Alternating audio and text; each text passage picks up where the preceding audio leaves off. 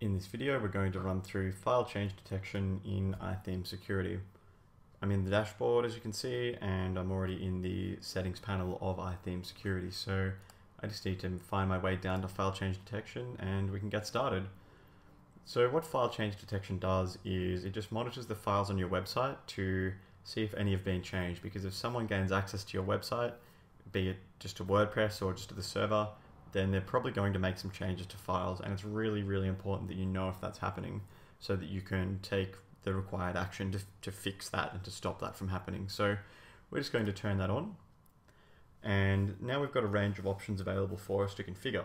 The first is to split file scanning. So what this does is it splits the scanning of your website into 7 pieces. So plugins, themes, WP admin, WP includes, uploads, and the rest of your WP content and anything that it hasn't already scanned. This is really good if you run on a low-powered server because it doesn't run everything all at one time. It actually breaks it into more manageable pieces of work for the server. So I think it's handy to turn that on, and it's probably useful for most people to turn that on. But of course, it will depend on your server. If you're pretty familiar with your server and the resources that it would require for this, you can choose to turn this on or off as you see fit. Next, we can choose to include or exclude files and folders. So at the moment, the default is set to exclude selected. And if you wanted to add any folders to the exclusion list, all you need to do is scroll down just a little bit, and here you can see a big list of the folders and files that are included that it's going to be scanning at a base level. And if you want to add them to the exclusion list, so maybe WP config sample, you can do that very easily and just click on that negative button there. And of course, if you'd like to delete it, you can just delete that as it's only text.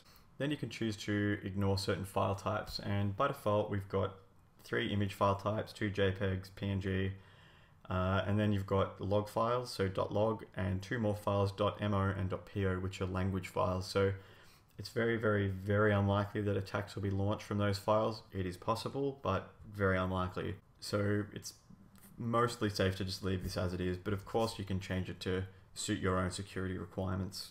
Then we come to the final 2 settings, and they are regarding notifications. So the first one is about email notifications, and that just means that if someone or something has modified files on your website, you'll be sent an email notification. Of course, if you don't want that, you can just uncheck that box, but I strongly advise against that. I really strongly suggest you leave it on. And the next one is just pertaining to the notification displayed in the WordPress dashboard. Once again, it's on by default. I strongly suggest leaving it on. You can turn it off if you like, but yeah, we cannot recommend that you do that, because it may mean that there's a longer period of time between things going awry on your server and you being aware of it. Once you're done making any changes in here, of course, click on Save All Changes. And as always, if you have any questions about anything we've done here, just feel free to ask in the comments below.